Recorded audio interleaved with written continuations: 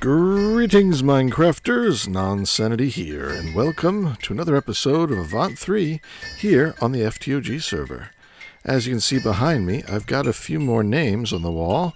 We've got 120x1n, Mickey D276, I think we already had DX the God, and we have True Sandwich. Thanks, supporters! You guys are great. Thanks so much for helping out the channel and being a part. I'm glad I can put you on display here in some way. In exactly what way, I haven't quite decided. I was trying here with Yankee Vader, my first supporter, who pushed the button on my page to send me a little bit of something as a thank you. I've got his YouTube account image here, because maybe not everybody has a Minecraft head. I thought, if they just have a YouTube channel, I can put it here, though I think most people who watch this play Minecraft. See, I have his name out here right now. So I can put the pictures up, or I can push the names up. I could even just mount the heads so they're not rotating. I've got room for a few more. I don't know how many people are going to support the channel, but there's still some room. I could stack more on top, or I can extend these and do the name and the picture and the head. Let me know what you think would be cool for displaying everybody in here. But that's enough of the support talk. Let's get started with what we're doing today. And the first thing to do is to show you something odd that's been happening around my base. I bet if we just go over here and... did you see it? Did you see that? There were some blocks that just sort of popped up for a moment. It happens every few seconds. And which blocks they are tends to change. There. You saw them? I'm sure you saw them. Pause and go back if you didn't. I thought this was a visual glitch at first. But if I stand on the spot where one of the blocks is, let's see if we wait to see where they are. Any moment now. I restarted Minecraft. I relogged first. That's the easy thing to test. Restarted Minecraft. Haven't rebooted my computer. There's one right there. So I'm going to stand right here where it is. Now, the server... It's actually looks like the block is moving up. There is a hole underneath. I can break it when it moves up. When this block... it shifted, I think. If the block breaks... If I break the block when it has moved up, then the server agrees that I've got the block. It goes in my inventory. There's a hole in the floor where the block used to be before it moved up. Even though I never broke that spot in the floor, I broke the spot above it. Which means the server agrees this is really happening. It's not some visual glitch. It moved again. They tend to shift around a little bit, though they tend to be fairly regular in where they are. And I've seen them over here by the door and all the way over there. I haven't seen any on this side. But then I haven't stood over here. It seems to mainly be in these two sections of the base. So something's going on. And I don't necessarily know what it is. The place isn't haunted. But it turns out it's not a bug. I had other people over here to look. They said they couldn't see the blocks move, which made me think something very weird, because if I'm the only one seeing it. But no, they could see it happen. They were just lying to me. This is a prank. Somewhere, somehow, somebody's got something in my base that's causing these blocks to go up. I'm sure I can get them to tell me. They've left me in the dark, documenting my problems, without ever letting on. So they'll probably tell me where the mechanism that they're using to do this is. But I'd rather try and find it myself. So excuse me while I do a little excavating. Well, it's not at my base. Turns out Toddy has it here at his, and nope, I can't see you. Yeah, he's here.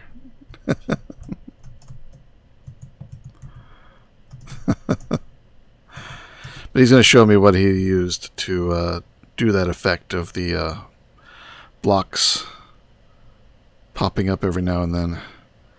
And Toddy's back and looking marvelous.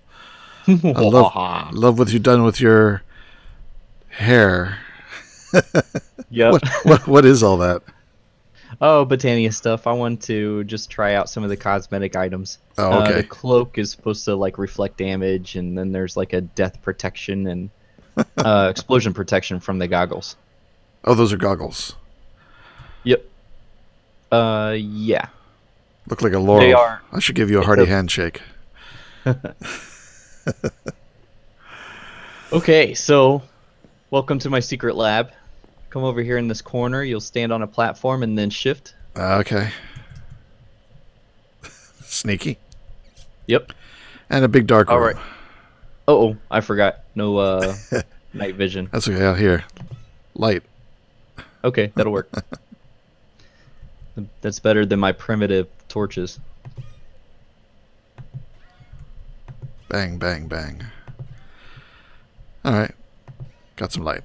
So here we are. I've got two different sets here so that they are not the same blocks each time. There's 16, I see. Yep, 16 altogether. They run on 45 seconds each, but staggering. So it's, I guess you get it every 22 seconds. That makes sense. Is it not lit and go? No, I see. Okay. So then these force relay blocks. Yep. You picked some blocks to make move, I guess, huh? Yeah, you link them. They can only be moved with regular pistons, not the sticky pistons, so you have to have one on each side. And so that's what the delay is. One will push it one direction, and the other will push it the other direction. I see. And it only works with non-tile entities. Oh, these advanced redstone interfaces can be hooked to more than one block? Yep. If That's you nice. right click it, it has a GUI. There's 9 different locations you can Oh, use. I see. That is very cool. That is That was nice that prank. was it.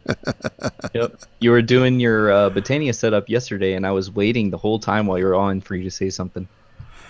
Yeah, I mean, at first I thought it was just some sort of visual glitch because I had Minecraft running for a long time. It wasn't until one of them tripped while I was standing on it and I got a moment of suffocation. I realized this means the server understands that this block has just moved. Mm-hmm. And that got me really wondering what was going on. Yep. And I then even set up teleporters to your base and everything so I can get there faster. Oh, I got my magnet on here. There you go. All right. So this should be turned off now. Well, very cool. And rather elaborate. Mm-hmm. What made you pick the blocks that you did? I've been thinking and thinking for different ideas for you specifically, because you like to do the subtle ones that you don't know that you're pranked. Yes. So I was trying to find blocks that I could do something with them or functional that you can't like dig around and find it. So like entity detector wouldn't work because you would just dig down and find it. An invisible pressure plate wouldn't work because you would eventually locate the position. Yep. So I went with a random timer, or almost random, seemingly random. Well, you got me because I haven't used the force block and I haven't used these redstone interfaces, so I did not pick up on what was going on. Very good. Nice. Glad you liked it. Now I'll have to get you back. Looking forward to it. All right. Well, folks, that was Toddy's prank, and it worked. I had no idea it was a prank. I even wrote a poem about it. Yeah, that was kind of fun too, writing the response poems back to you. All right. Well, back to Botania. All right, have a good day. Thanks a lot, man. See ya. Bye. Okay, back to work. The attentive one among you might have noticed that there was some more stuff built around the base in the background, which is now gone. And that's because you're getting a sneak peek into how I get my videos set up. I do things once, I tear things down, and I put things back together again on camera for you guys. That way a lot of the decoration, which is not tedious but takes a while, it has been done. I mean, this was just repeating some of the same stuff I've done before. And just making sure everything works. But first, I want to talk about this guy, because there were some problems with it in the last episode that didn't come out in the video because I hadn't discovered them yet. And that is involved with making the secondary runes that take runes as input. And the problem was, as soon as a rune hits the input chest here, which I changed to a crate so I can look inside it, otherwise with the block above it I couldn't open the chest. But as soon as a recipe arrived with runes in it, they would get exported out, and then the recipe wouldn't fire off. So we had to make some changes in order to get that to work. What we need is the runes to stay until all the crafting is done. So we want to basically turn off this exporter if there's anything in the chest. As soon as the chest is empty, that means all the items have been put into play. It's safe to return any extra runes, which would probably be inside this 1K storage, collecting all the output, all the additional runes, plus the runes don't get used up in the recipes, so they come back too. So I want everything to stick around until we're completely done. And so, I mean, we know with comparators you can tell whether a container is empty or full, or how full it is. So I want it to, if there's anything in it, output a redstone signal, and have this guy would only work when there's no redstone signal coming to it. So I guess the question is how to get a comparator output from here over there without redesigning everything. And thanks to Toddy, I now know about this guy, the Advanced Redstone Interface. It's got a position filter, which if we take it out and hold it, you can see there's the purple glow. That is the block that this position filter is linked to. And now whenever this block gets a redstone signal, it'll be transmitting it over here. And the redstone signal it gets is this comparator. I move the lever down to the side, and the comparator is just watching this crate. If there's anything in it whatsoever, it lights up, and runes will no longer be exported. But as soon as it's empty, it starts emptying. Another thing is we don't want to pick up the runes right away because they need to be used for the recipes. But we don't want them to linger up there too long because then they'll get sucked into the table, even the output. So I replaced the item collector with the Hopper Hawk. Now this is a Hopper Hawk Petite with a mana pool nearby, just because there happens to be one. I moved my spreader over here with this mana pool. That spreader oops, well, I'm holding it, that's fine. A potency velocity lens at the moment. And under the center pool of, well, under the corner of the big pool of pools, I've got another one here, and this is the one that has the phantom and potency. So it's sending through all these blocks to this pool, and then this one shoots diagonally up between blocks, which doesn't require a phantom, and provides the power to the altar. This way, all the mana spreaders for this are hidden. though this pool gives off a little bit of blue particle effect that you can see from up above. That's okay. Anyway, to make the hopper hawk work, well, first to make the tiny hopper hawk, which reduces its range, because I didn't want it picking up, stuff from other systems. The range by default is like 6, and it gets boosted if there's a manipool nearby. So it was way too powerful. But tossing the hopper hawk into a manipool shrinks it. And then you can make a floating hopper hawk out of that. And now it's got a much limited range. I'm not sure what it is with the pool, but it's pretty close, pretty tight in. To control what it picks up, I don't want it to pick up the living rock, the last piece of the crafting. And so it is right-clicked with the wand in bind mode, not in bind mode, in functional mode. There. Crouch right-click the air. And then you crouch right this, you can say pick up only items not in frames, pick up any items, pick up items in frames. And I want pick up only items not in frames. Now, there's 2 inventories next to it. This mechanical user and this chest down here. The prismarine chest. The prismarine chest has an item frame with living rock, so this hopper hawk cannot pick up living rock and put it in this chest. It could, however, put it in the mechanical user, so I just stuck a lot of alabaster in there. So there's no room in there, so I can't put anything in there.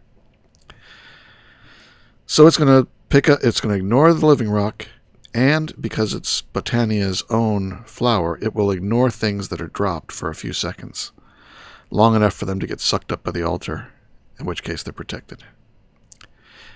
But it will grab the output of the altar before the altar sucks it up and put it in this chest, which then gets imported into storage and output only when this is empty and everything has been crafted. That works. So there are your changes. This cable here is just for the next piece, because we want to automate the agglomeration plate up there. So let's get this set up. It's not quite as picky, so it won't be so bad. Let's see now. We want to have... Let's get some blocks here. I want a space for the item collector, then the chest. I broke the item collector without... Always take the filter out before you break the item collector, or you lose the filter. I always forget that, but it destroys the filter when you do that. Well, I've got one here. I'm going to need another one. I know right now, because I forgot over here too. So I'll toss one in there. Oh, no, that's right. This one had the hopper hawk. That one's okay. So put that back. And this has rune in it. We're going to change that to Terra Steel. Come on. There we go. A little bit of a delay. I wonder what Grok is doing. Because he's on. Yeah, he's on. Alright, so that's going to collect things.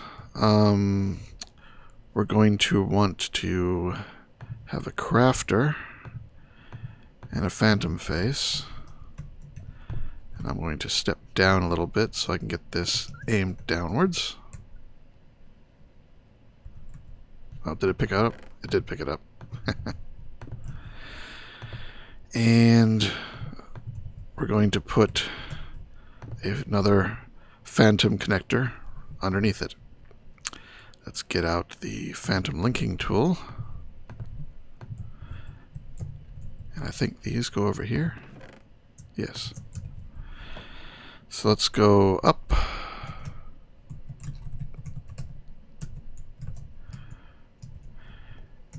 And we're going to put this up there. So there's plenty of space to drop. We're going to crouch right click with that. Crouch right click here. Notice this is a much simpler design. this doesn't require as much work to get working. So that is the input, and we need a piece of cable like that. So this is on the same network as our subnetwork over here, which means its crafter is going to be powered, there's the recipe, in the same way. But it's not going to, I guess it is going to trigger, yes. So it needs a lever. That's right. So put a lever on there, turn it on. So now it's trying to craft TerraSteel. Here it is. From a mana steel ingot. Keep scrolling. Mana diamond, mana pearl. And in this input crafter, I now have one for that as well. And that's on the main network. So the main network asks for TerraSteel. It'll put the items in here. They'll get sent to this crafter automatically because it's constantly trying to make it. As soon as all the ingredients are there, it will send it into this guy, which sends it up to the automatic dropper. It drops, and now it just needs mana. And now that I've got, well, you haven't seen it yet, but I did have the Elven Gateway turned on. That should probably have been next, but that's okay. I used the Elven Gateway to make some spark augmentations. So let's hit this with a spark, and then hit the spark with a dominant augment. That means it's going to pull from those pools over there, which are just regular sparks. So it can draw power over here to this. And actually, it may not need that. Actually, I don't think it needs that for this guy. Botania's a little bit irregular in when it needs those and when it doesn't. This guy must have, like, suction, I think. But on mana pools, it would need a dominant, which we'll get to over there. So that's a spare dominant. Let me just put that away. Oh, where'd it go? It got sucked up because I didn't have the... Yeah, I didn't put this in. So, no, it didn't get sucked up. Oh, no, it did get sucked up, but it got sent off into the system. So there should be a dominant spark in here now. No? Oh, that would be... It would stuck in here, because this only outputs the results. There it is. So you have TerraSteels in there, it'll export the TerraSteel, because this is set to export TerraSteel. So once it gets collected, it'll get sent back into over here, output, if that's empty. And that's it. That one's done. Let's give it a try. So we'll come over here and say... Oh, and for me, Command-Shift-Click lets you order things. Let's just do 5. Start. That was fast.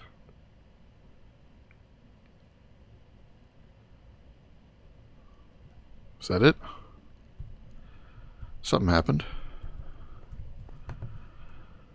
They're in there. So there's did one.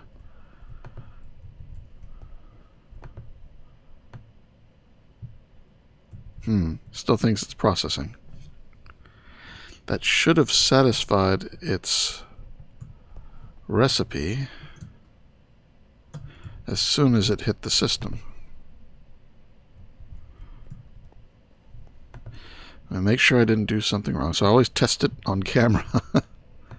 So if I did something wrong in this particular go-around, you get to see it. So toss that in. Why did that just go up? Wait, those are... How do I have 5 of each? Did I not put this in there? That's it. Oh, yes. The TerraSteel ingot, when you have all these turned on, will also grab the mana pearl, mana steel, and mana diamond. So this was left on from the previous usage. I forgot this wasn't a blank one. So you have to turn all this back to the defaults. Whitelist, ignore or dictionary, check metadata, check NBT. So now it's only TerraSteel that it will pick up, and I gotta put it back inside too. Would help. And this can be reduced to like 2 is probably fine. Actually 1 is probably fine. Just in a vertical column above it. Alright, so let's just clear the system. Get all those out. Reset. Reset. Okay, put these in. We can order it from down here too. So let's get 5. Start. Sounds like it's working. There it goes. 1, 2, 3. Zap. And it just sucks up power from all those guys. It goes really fast. I mean, each one of those takes, what, like a half a pool? And spread out among all of these, it barely made a dent. Alright, well, let's wrap it up and call that one done.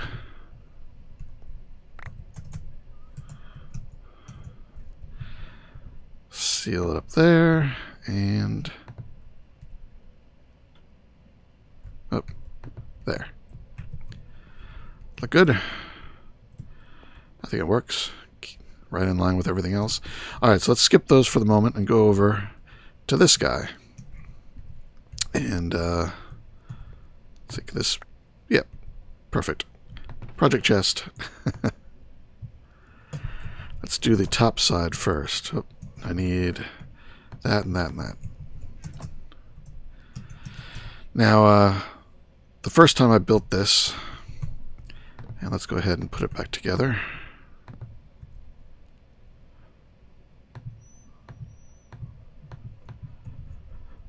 There's the core, and the rest is just living wood. So the first time I built this, I just had some mana in these pools that I beamed from. It took 2 mana spreaders to get the mana down here. I could also use some of the tablets. I did use some of the tablets I've got to fill these 2 up. Use the TerraSteel to make these. Yeah, so I did do this first. I'm doing them in the right order. Do this first with a regular spark, no augments needed. It'll suck the mana. Use that to make the TerraSteel, and then you use the TerraSteel to make these 2 pylons. And they don't have to be in this position anymore. They can be anywhere in 11 by 11 area around this block. Excuse me. Let's put this in place. Boop. Did I get the right one? Redstone mode deactivation. No. That is not right. Give me a redstone torch. Redstone torch. Why can't I see it? There they are. Whack it with a torch. Pulse. I guess that is deactivation. Redstone will just stop it from working. Normally it'll just keep running. That's what I want. That's what I want. Go away. And we'll need you in a moment. In fact, we'll go ahead and crouch right click, store it in the connector. But anyway, yeah, with these 2 pools here, we could just activate it and use it manually. Bang. I put the green panels on the back just to give it an enhanced green look, and then covered it up with decorative panels to make it look like everything else. So that sucks some power up from these 2 pools, and now stay open. Use that to get the pixie dust and the other things that you can get by tossing items in there. That let me make the augments. And I made all these pools down here, put regular sparks on them. Then all these pools up here, they have sparks with the recessive. Is it recessive? I forget what the name is. spark. Yeah, recessive and dominant. These all have recessive on them, so they give their mana down to the pools below, which is why they're pretty much empty. In fact, I can go ahead and over here and click that. Oh, that's right, I don't have the script. Oh, I do have the script in place. I must have used up all the coal that I had in the system.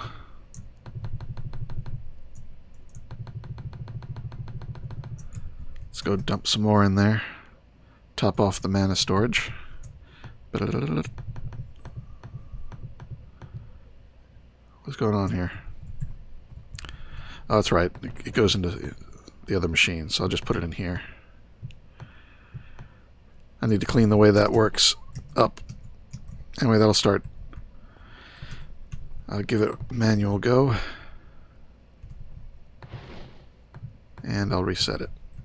So the timer's reset. Alright. Anyway, back to this. So now that we've got the sparks, we can do things with them. We can hit these pools with sparks. And I'm not sure I can hit it with the... I gotta break the... There we go. This is the dominant spark, so this is going to be pulling mana over here. There we go. To keep these pools fed, it'll suck mana over whenever it's necessary. And now, since we have the dropper up there, let's hook that up to make everything automatic, because I like things to be automatic. So we're going to start with the phantom face, connect it, crouch right click. Connection is obstructed, it is either not in range, not in loaded chunks, or not the right type of block for this phantom device. It was working before. Can I get in here? Block stored to this connector. It may have changed since I recorded it. There we go. Now, look away. Let's place it down again.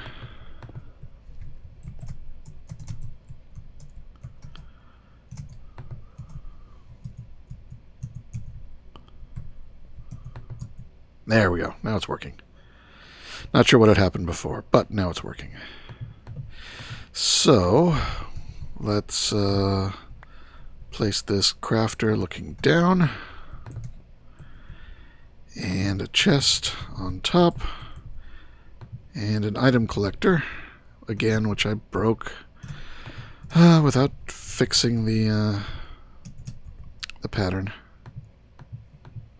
Without taking out the recipe. Filter. I'll get the right word. Okay, that's all activated. Let's put the 3 recipes in there, and now let's fix the filter. Since I have some of these on hand, having run it manually first.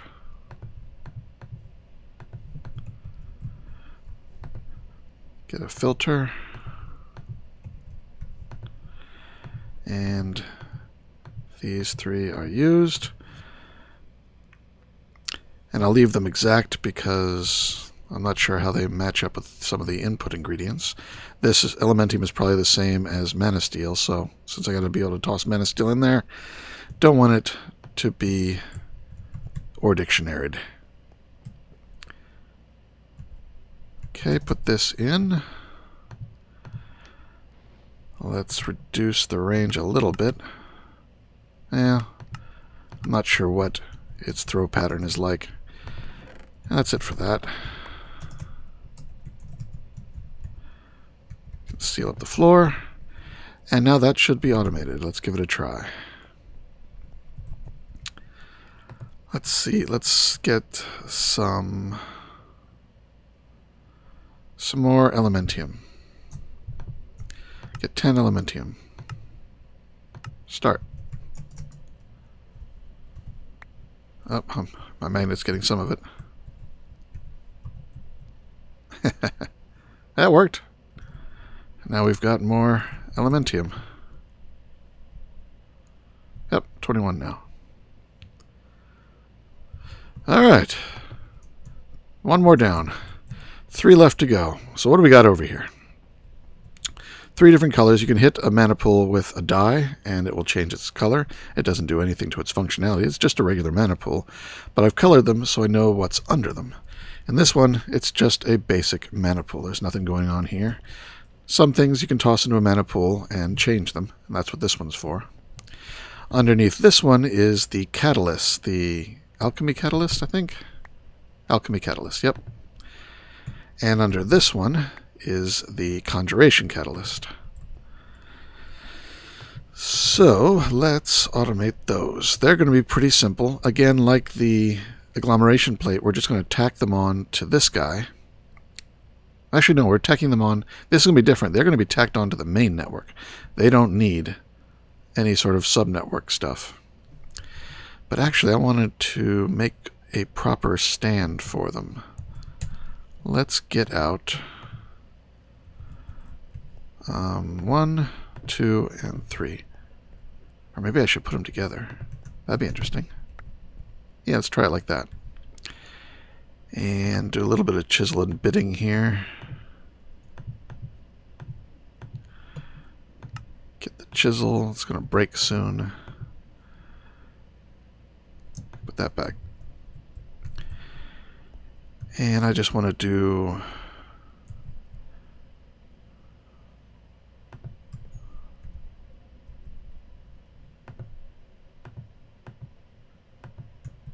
Nope, not there. Okay, like that. Extended. Yeah, this floor is down one. As you can see on the edge of the wall there, it's recessed down one. So these blocks are actually floating one little bit up. Let's, boom.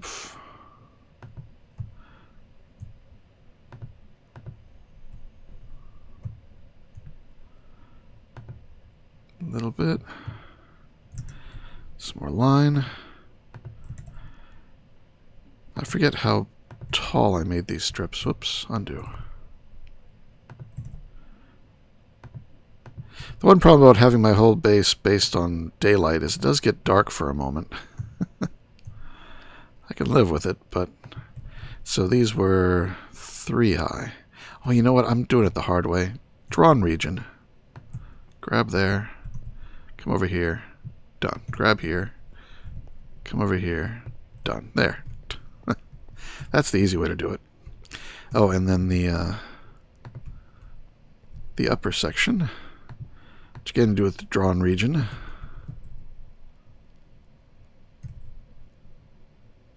Like that. There we go. Nice little platform to build my stuff on. And now put away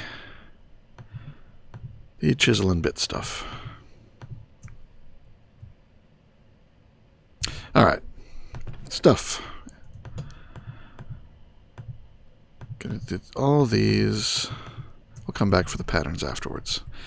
So first we're going to have 3 of these guys. So let's link them up. Where's the hole? Here's the hole. Let's make a new hole over here. Is that going to be... That's going to the pools. There we go. So we have droppers. We're going to have 1, 2,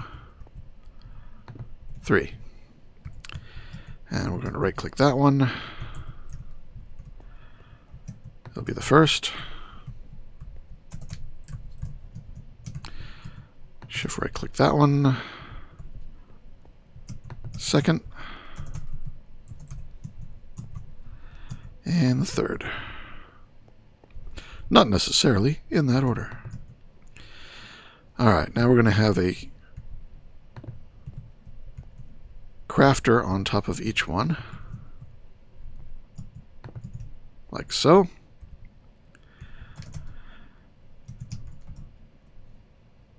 And let's see here. How do I want to do this? Let's break that.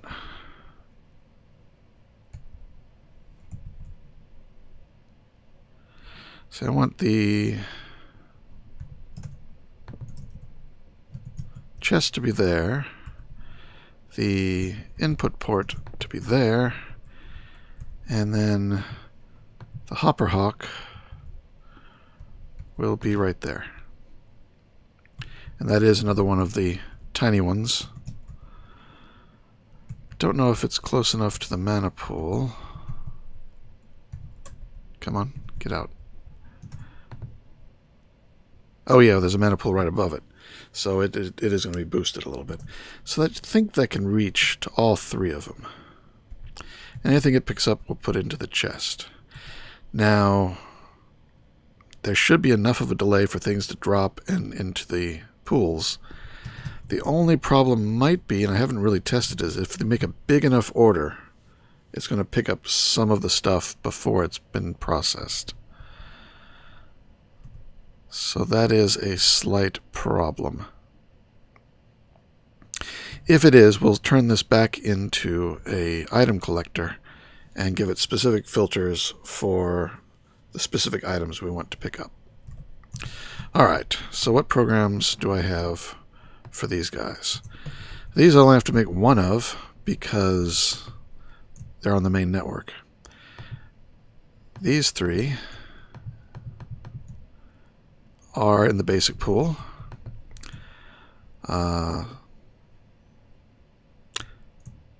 Ice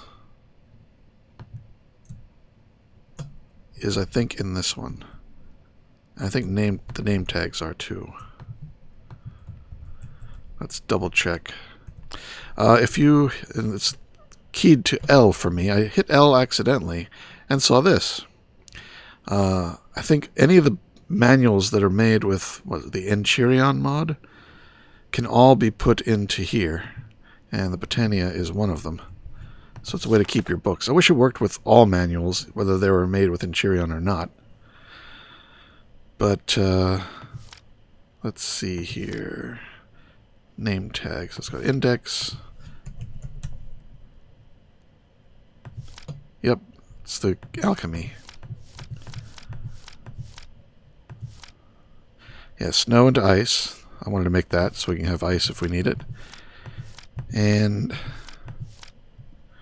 book and quill into name tag. So they go into that one. This one I haven't made any patterns for. It mainly just duplicates stuff. That's definitely one where this is the best way to suck it up because, you know, it's just going to reuse. The output is the same as the input. So if I used a regular item collector with that, it'd be a problem. This is probably the best we can do right now. Just don't make super big orders. And that should now be working. Let's go seal everything up.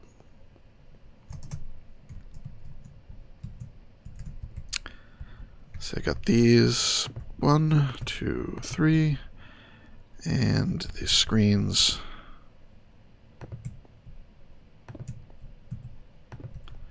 Oh, there's one more thing we need. And that is, we got to get men into these pools. And that's when the sparks come back into play. So let's put a spark on each one. Now these normally will not suck from over here because they're just attached to pools, and unlike the agglomeration plate, they don't have any suction, for lack of a better word. So we do put dominant sparks on them. I missed that one. There we go. So now they will suck it up from these guys. Suck it up. 2, 3. And they are complete. And let's patch the hole in the floor before someone falls to their injury. He says as he walks to another hole. Alright, so now we can make more mana steel. Let's make 10. Start. And there it goes. I think maybe the dropper will be slowing things down enough that you'll never get a buildup of materials. So we may be okay.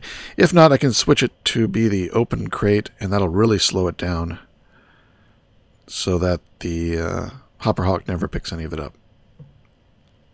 That's probably the best idea. I don't have any of them. Do I have any of the booking quills? I don't think so. Or snow. I do have some snow. So let's order some ice. 3 ice. Poof, poof, poof. There it went. Okay.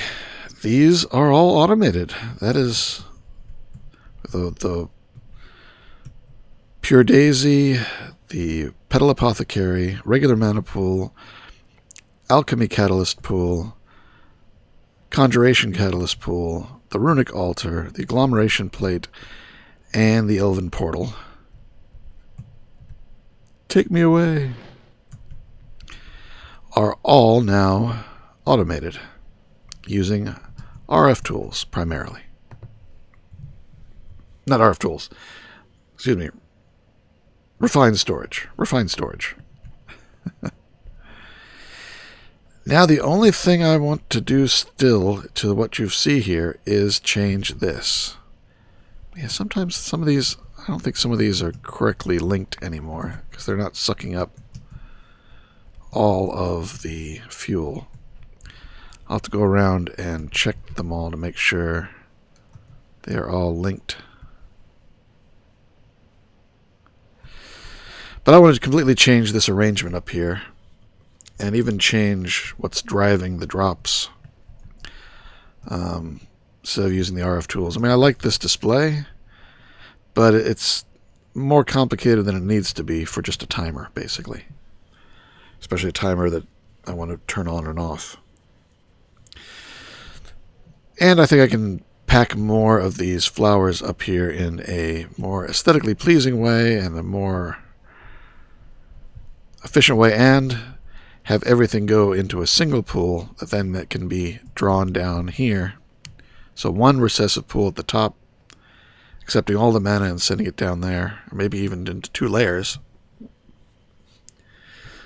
Because that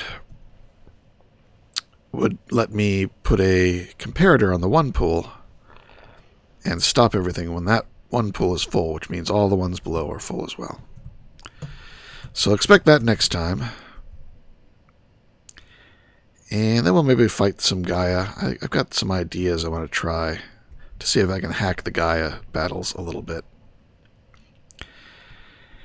And I think we'll wrap it up here. The music and the playing in the background didn't give it away. Thanks to all my new... oh, yes. This is now the Museum of Interesting People. And... or did I show that already? Maybe I didn't show that. I did show the 2 new names, didn't I? True Sandwich, sorry, and DX the God. 2 more supporters to the channel. Thank you very much, guys. Along with the other 3, and I'm sure there's going to be more. I've got it decked out and ready to go. If there's more than 16 of you in the future, then I may have to make these double-deckers. But yeah, that's all you need to do to be in the Museum of Interesting People. You know, actually, I'll probably just start moving heads up and just have the latest 16 down with their names shown. But I'll keep everybody's heads in the room. There's plenty of room, even if I have to decorate the ceiling. Museum of Interesting People. That came out rather nice. So until next time, now we've got the music. I should learn never say anything about the music, because it might not be time for it. Until we meet again, this is Nonsanity, signing out. Take care, be good, and see you next time.